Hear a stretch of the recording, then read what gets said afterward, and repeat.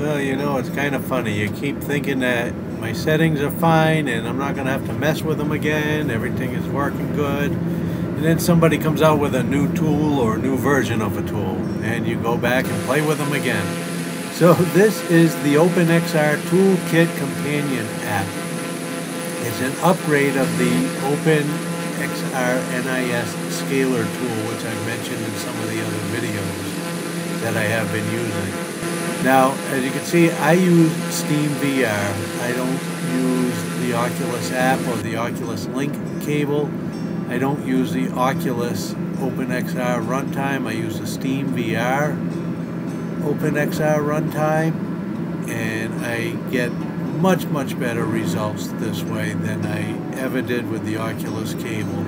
It's so much easier to configure, easier to run, easier to test, more stable, and the quality is better.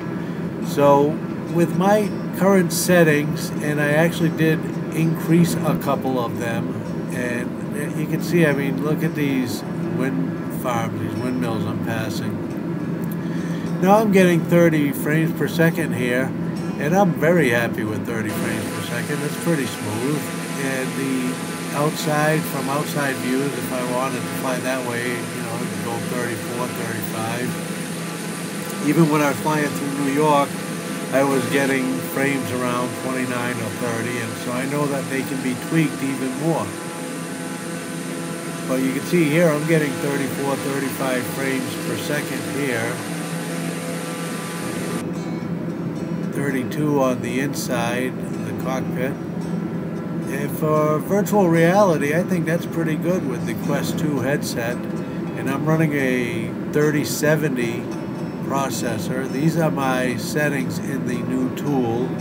You can see I have it on NIS, and I have it set at 80% and 60% sharpening.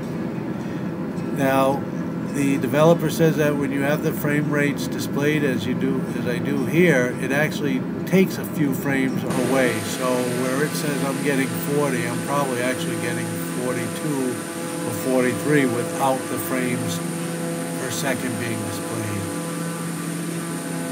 Yeah, this is a heck of a paint job, the Hellcat for the TBM 930. It really is beautiful. And there's a link in the description to it as well. It's available on flightsim.to.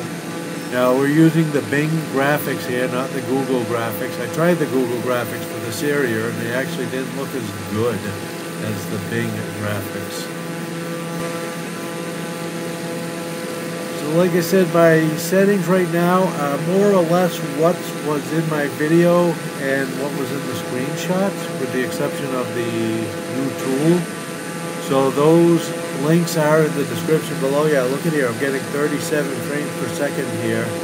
And I get, you know, if I shut off the frame per second, it would probably jump up to 38 or 39, which is definitely acceptable. And in the cockpit, if I'm getting 35 frames per second, I'm very happy with that. That to me is super smooth, especially considering the level of quality that you can see I have turned on here.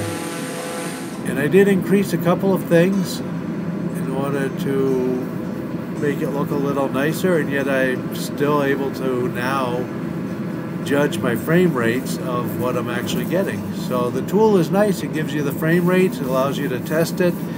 You can access the menu from within virtual reality. Every time you make a change, you have to go out and back in, but that's a piece of cake.